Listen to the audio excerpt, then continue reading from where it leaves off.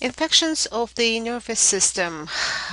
On this lecture, we're going to talk about the different pathogens and infections that can affect humans' nervous system.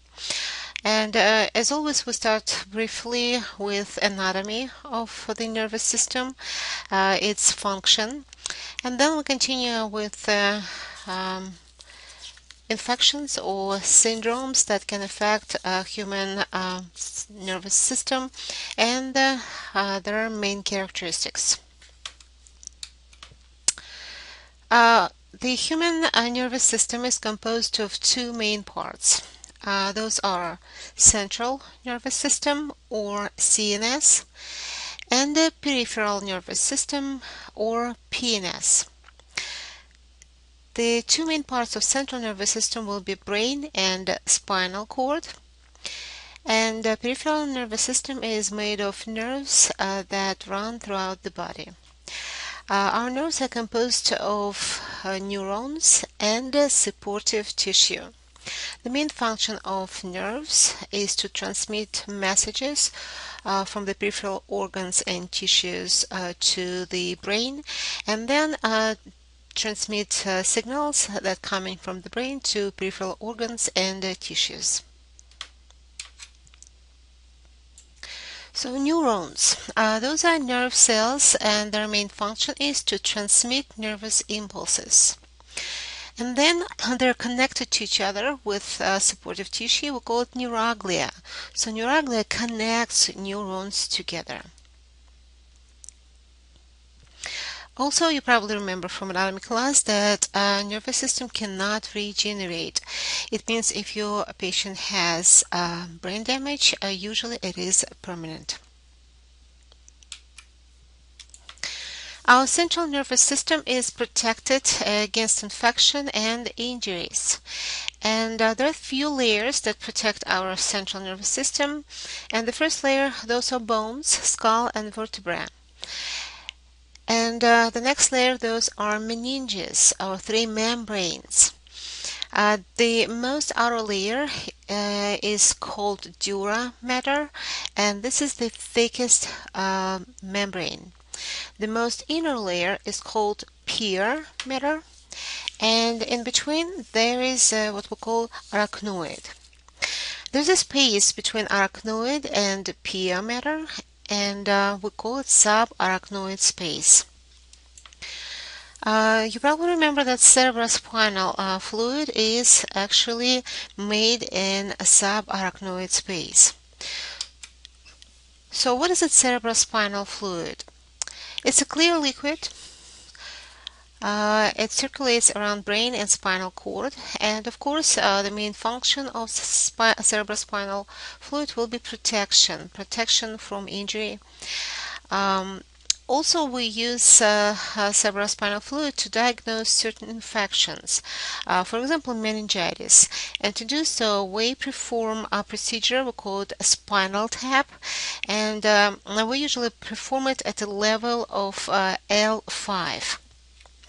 So basically, if our patient has meningitis, we expect to see increased protein levels in subarachnoid fluid, cerebrospinal fluid, increased glucose levels in cerebrospinal fluid, and also we will be able to find blood in the cerebrospinal fluid of those patients.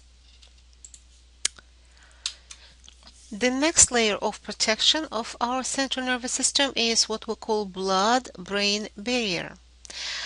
Blood-brain barrier, it is actually the thickened outer layers of the capillaries that supply our central nervous system. Blood-brain barrier is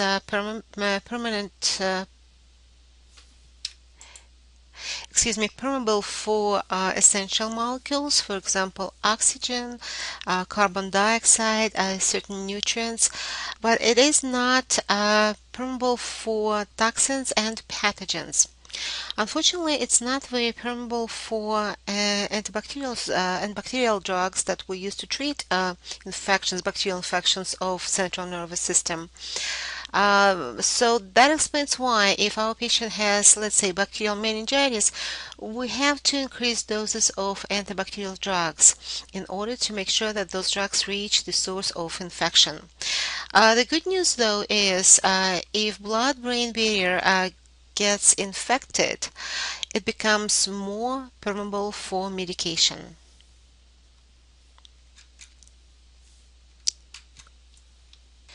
So on this lecture, we're going to talk about four groups of different kind of infections that will affect the human nervous system.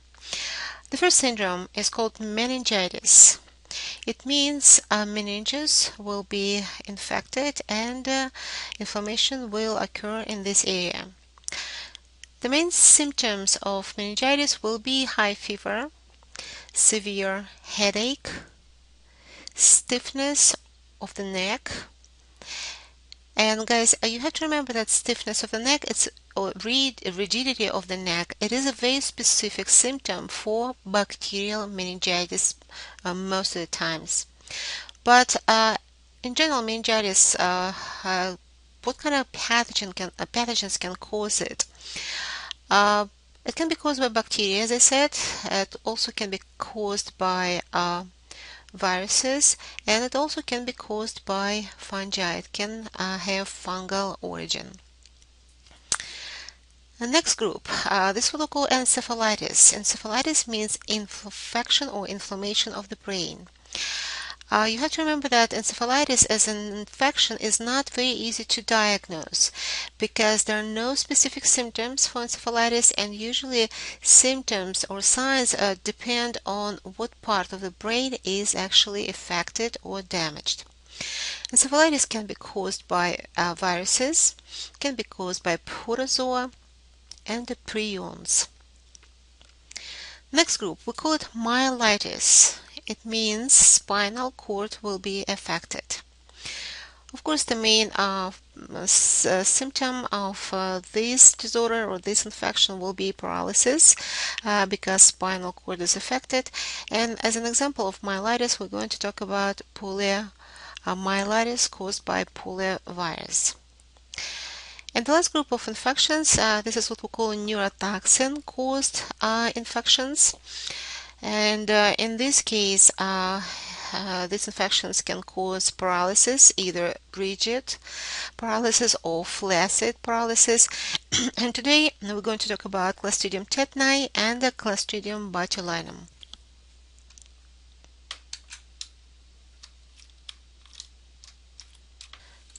And we start with bacterial meningitis. You have to remember that bacterial meningitis is the most dangerous type of meningitis because it can be life-threatening infection. So it requires immediate antibacterial treatment. So what is it, bacterial meningitis? It's inflammation of meninges. And the main symptoms of bacterial meningitis will be sudden high fever, severe headaches, and the rigidity of the neck or stiffness of the neck. The first bacterium that can cause bacterial meningitis is Neisseria meningitidis. It is gram-negative diplococcus. It is requires chocolate media for growth, and besides chocolate media, it has second requirement for growth. It is 5 to 10% of CO2, or we call it reduced oxygen.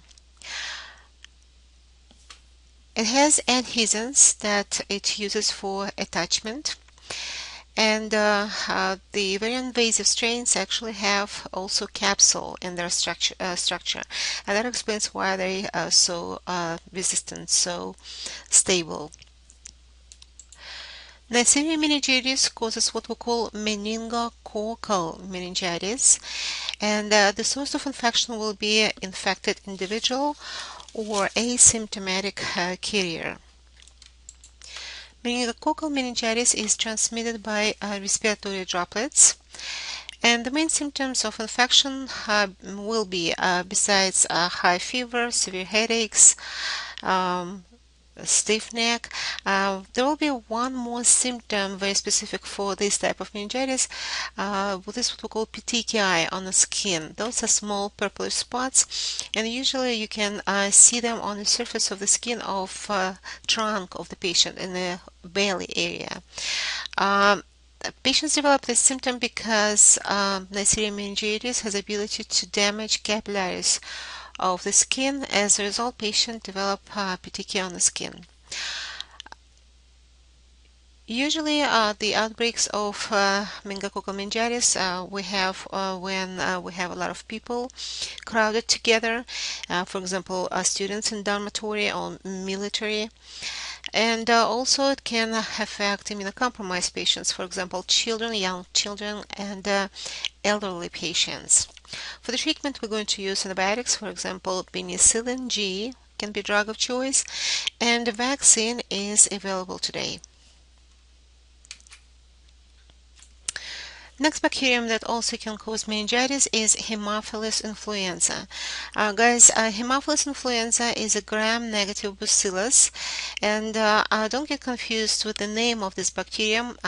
It's called Haemophilus influenza because a long time ago when we discovered this bacterium, we believed that it could cause influenza.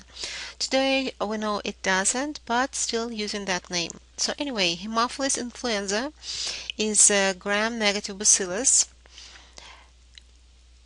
It has capsule, and that explains why it can be so aggressive and cause meningitis. Haemophilus influenza usually causes infections in children, young children. Why not adults? Because most adults are actually seropositive to Haemophilus influenza, means we have immunity developed. The source of infection will be infected individual or asymptomatic carrier.